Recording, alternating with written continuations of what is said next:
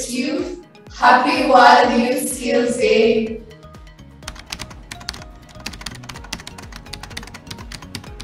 Okay. We are Project Yoof from our Pioneer Tattoo Girls. We are the winners of the JA Africa Company of the Year Competition 2021 from Kenya, and we are a social enterprise that leverages technology to avail mental health services to the youth. We were happy to win the Project Management Award, the Tomorrow Foundation Award, and the Company of the Year Award, which enabled us to compete globally with other teams and exchange different ideas that we had never heard of. As a group, this really gave us the motivation and encouragement to continue with the project afterwards, and we believe in the future it will be a great success.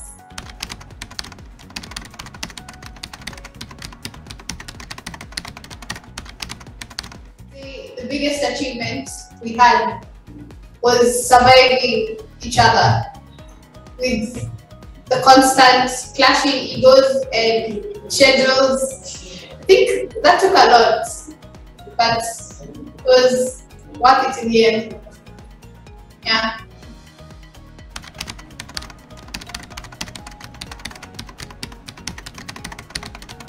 I think through JA I've learned self-confidence.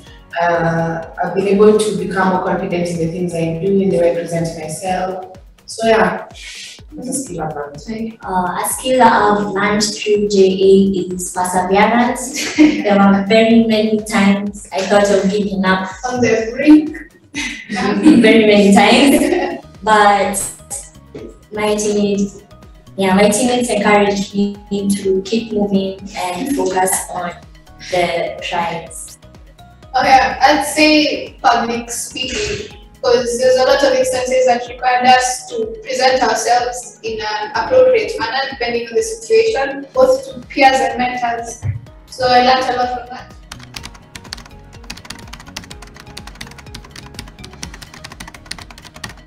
Since COI 2022 is coming up, our advice to the teams that are enrolling is to constantly keep on your toes, because many times you have to pitch to different people even when it's unexpected.